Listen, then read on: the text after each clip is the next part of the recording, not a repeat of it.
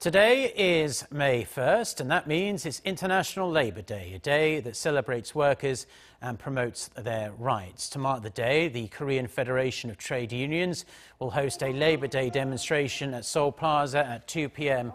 Korea time. This year's slogans include fully abiding by international labour organisation agreements and abolishing the chaebol structure that sees family dynasties control the vast majority of the country's biggest conglomerates.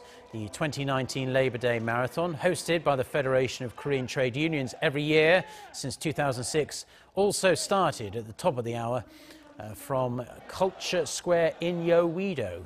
Workers, their families and migrant workers are taking part in the event.